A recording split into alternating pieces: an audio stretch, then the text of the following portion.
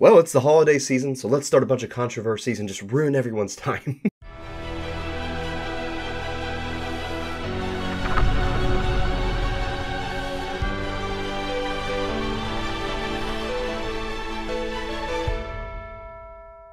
I'm going to be as respectful about this as I possibly can. It's just, I really love the ARG genre. I really love Unfiction. I love all the interactive narrative genres, and I see so much potential, so much love, care, and artistry in them that I don't want them to fall into a trap where all of them basically just fall apart and we lose this beautiful thing that we've constructed together. I've got a rounded enough feel of it now where I'm starting to see where some of the cracks are, see if we can get through this together and just kind of point out what some of the major problems are and some behaviors we really need to change if we want this whole world to survive, basically. So this is something I want to talk about for a long time, but again, it's a very controversial subject, and I've honestly just been nervous about it. I felt like if I talked about this, that the powers that be in the ARG community, the aristocrats or shadow government within ARG, so to speak, would dogpile on me and basically just ostracize me from it completely. See, there's a really bad problem with cancellations in the community. And I don't mean people just getting canceled because they're doing something bad or doing something ultra controversial. I mean, they're canceling people that they don't like because they're afraid if they don't, they're going to be outshined by someone. There is a lot of jealousy, a lot of cannibalism within the community. And what I mean by that is, all right, so let's take a step back and look at it this way. There's a handful or so, let's just be fair about it and say maybe there's 12 really big explain channels. And when I say explained channels, I mean channels like Inside a Mind, Nightmind, Nexpo, Rainbot, channels that go through a series and explain what happened. They give you a breakdown of what happened so that people that aren't able to figure everything out of the puzzles and things, or they just don't have the time to comb through the piles and piles and piles of information, they can get a sense of what the story was. Those were great. Those were honestly, especially in the beginning, those were great for the community because it showed people the potential of ARG, the potential of Unfiction, any type of interactive narrative. And it was wonderful. It was a very wonderful thing. But the community's response to that was very negative. And it's only continued to devolve to the point where creativity is no longer a priority.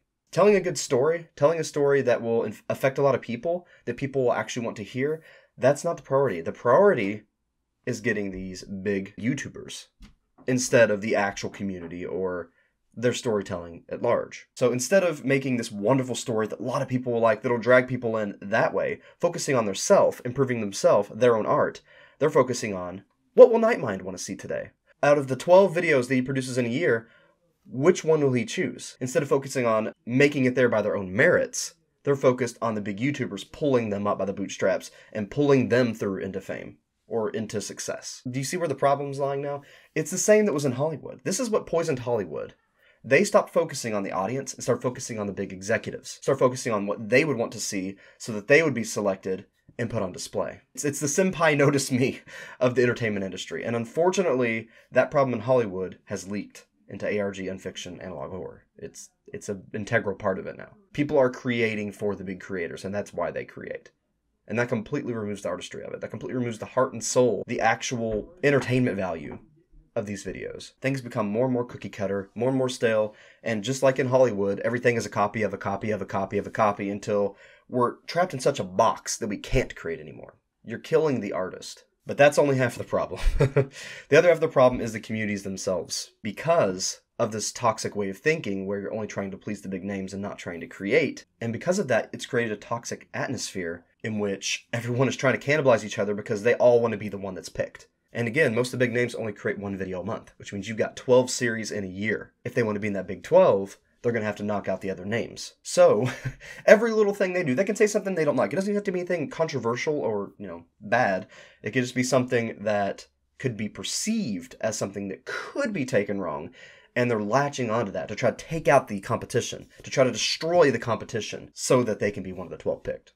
It's created a cannibalistic, toxic society. It really has, and I hate that. I wish we could do something to defeat that. And honestly, if we start making content for ourselves and for our communities again, instead of for these big names, it'll take away a lot of that because there won't be that intense, fierce competition to be noticed by them. So you won't have to cannibalize each other. You can actually support each other, pat each other's backs, help each other rise to the top as part of an artistic, actual community, instead of a rat race, because it's become a rat race. And the problem is, this has only been magnified by Discord servers. I'm not going to name any names. I don't want to cause a big problem, but it's caused that problem to be amplified times a million. Because now, not only do we have the big names amplifying series that they like, their Big 12 for the year, but now we've got a secondary within the community itself on a lower level that only displays series that they like. And it's not just series they like. It's not just a super curated list.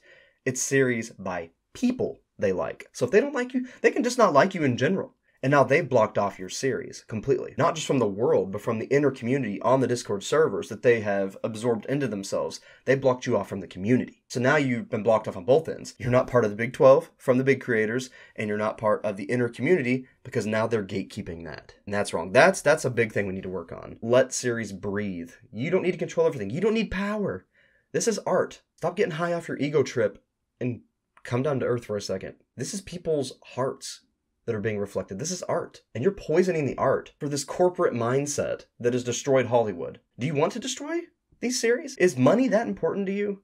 That you're willing to take away people's livelihoods so that you can propel yourself forward? Are you that selfish? Are you that crooked? Because that's what I'm seeing in these Discord servers. And that's why I can't support the ARG community. I just can't. Because it's so toxic and so vile and so disgustingly corporate that it's killing everything. It's poisoned at the roots. And if we don't uproot these things and actually focus on the artistry and supporting each other, instead of putting the people that we want on pedestals and blocking everyone off, it's going to cannibalize itself to the point where there's nothing left. And that's a promise. And that's one of the reasons I haven't been covering ARGs as much as I used to. I experienced that toxicity firsthand. And it broke me down. Because I didn't understand one little thing that was extremely vague. They talked down to me as a person. Not just as a content creator, not just that video in particular, but as a person. And they gatekeeped me. I wanted to support someone who's a great artist that did nothing wrong, except didn't agree with what the consensus was, what the big underground community, the gatekeepers thought. Because I wanted to support someone who's a true artist and help artistry in general, they're now gatekeeping me by association. Because they're bad people. I'm sorry, I'm going to say it. It's not even to the point where it's not okay. That's bad. You are bad if you are doing that. And I'm just tired of being quiet about it. I don't care if I get canceled in the ARG community. That's another thing. That's another reason I want to do this. I wanted to set myself free because I felt so incredibly barred and unable to speak and muted and censored because I saw these things and they held it over my head like I'm basically going to lose everything if I tell these secrets, if I tell these dark corruptions within the community. I don't care. I went ahead and I branched out. I started doing things on gorillas, started doing things on animations. I branched out so that you cannot destroy me in that way. Because there's nothing I've done controversial or wrong. The only thing that I did to get blocked off and gatekept was supporting a fellow artist that you all blocked because you didn't like something in their series. That's fine. And that's where we're going to get into the analog horror stuff a little bit. You can go overboard. You can be disrespectful, and I don't agree with doing that. But if you're going into a series that's shock horror, you know it's shock horror. They advertise it as shock horror. In an interview I did with them, they said it was shock horror, and you get shocked by it. You shouldn't expect everyone else to lose something they enjoy watching because you didn't like it. You just don't watch it. You don't have to watch it. No one said you're required to watch this. You've been warned. You know it's in there. That's on you. That's not on them anymore. The world isn't supposed to be curated for you. There are things that are curated for certain types of people because you're not the only person in the world. There's billions of people in the world. And there's things curated for them, specifically. There's things over here that are curated for you. You don't need to wander around the entire world and make it all curated for you. We need diversity. We don't need to remove diversity. This is the internet. There's stuff here for everyone. But again, in the same token, if you're going to be talking about really bad things and really controversial, horrible things, honestly, you shouldn't be doing that anyway. But if you're going to use it as part of your narrative, where it makes sense in the story, keep it respectful and definitely warn people of that, because even if they're coming in for shock value, they're not coming in for that kind of shock value. You know that they're not expecting that. I know the whole point of the shock genre is to expect the unexpected, but in the same token, there are some things that people have been through that have completely destroyed their lives, and they're recovering, and they're getting closer to being healthy again, and they don't need to be knocked down to the bottom because of a blindside.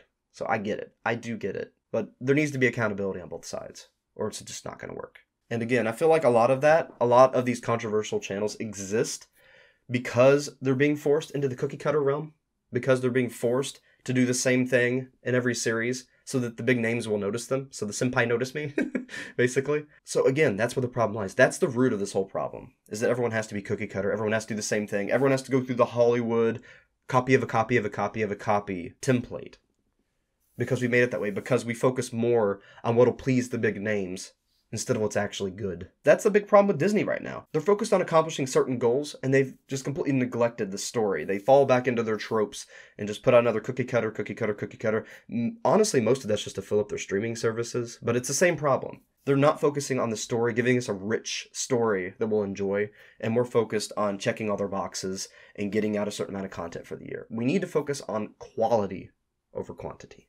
And these channels, they, like I said, they were good. Channels like Nexpo, Nightmind, they're not meaning to do that. They're just doing what they want to do. They're doing what their channel was designed to do. It's the community's reception to that. It's the reaction to that that's starting to mess things up. ARG, Unfiction, Analog Horror, as communities, we need to buckle down, take a look at ourselves, and really try to move forward in a way where the genres will be taken seriously and will be taken into respect. Because right now, because of that cannibalistic system, we're always going at each other. There's always splits, always divisions, always fights, and it's over the stupidest of things, but it's because we want to be the ones noticed, so we're stepping on our friends' faces to try to get there. And that's it. That's the root of all this. We need to take a step back, look at ourselves, look at each other, support each other, help this entire world grow, instead of stepping on each other and burying each other underground. Because if we do that enough times, there won't be anybody left.